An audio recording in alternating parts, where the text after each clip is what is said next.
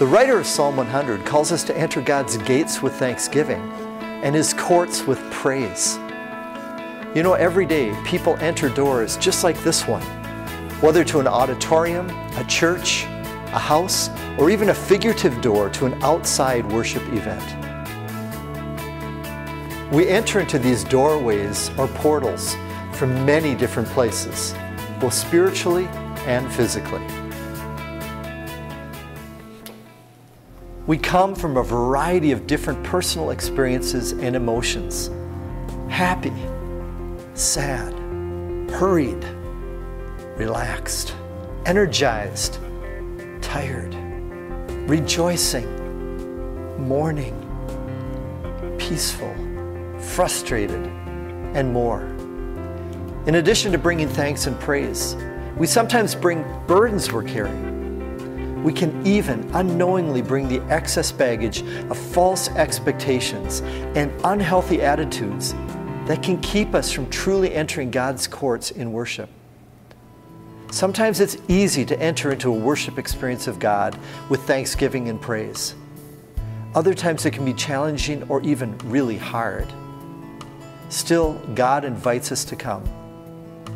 We can learn something about approaching God in worship as we look at the prophet Isaiah and his heavenly worship experience as chronicled in Isaiah chapter 6. First, it's important to remember that God invited Isaiah to this event. Isaiah didn't simply decide, I think I'm going to go and check out what God is doing in His throne room. Instead, this event comes like a divine surprise worship party that Isaiah discovers that he was invited to attend. And listen to what he said. In the year that King Uzziah died, I saw the Lord, high and exalted, seated on a throne.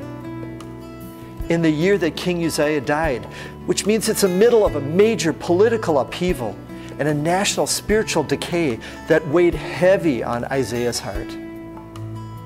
I saw the Lord high and exalted. God invited and brought Isaiah into His very own heavenly dwelling. In the middle of our life and our world experiences, whatever they are, God calls you and me to encounter Him in worship.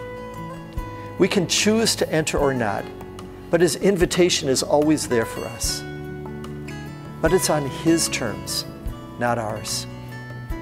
Note that there's no indication that Isaiah came with any preconceived ideas or expectations.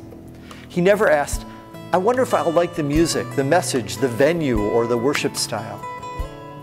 Isaiah came with no demands, no plans, no bargaining chips, no critiques. Whatever he wore that day, whatever his personal preferences or expectations for worship were, are irrelevant. All we know is that Isaiah was overcome and overwhelmed by what he saw as he found himself in the very presence of God. Isaiah comes with a profound sense of awe and humility as he understood that this was God's domain, not his. As we read and process the Approaching God section of the book Worship for a Lifetime, I pray that God will show us how we can truly enter His courts with thanksgiving and praise. If you're like me, there may be attitudes and mindsets that God reveals, things that make it hard or even prevent us from experiencing the kind of worship He desires for us. When we approach God with hearts and minds focused on Him and not ourselves, when we enter His presence with awe and a readiness to meet Him, then we can move into a deeper and life-changing worship for a lifetime.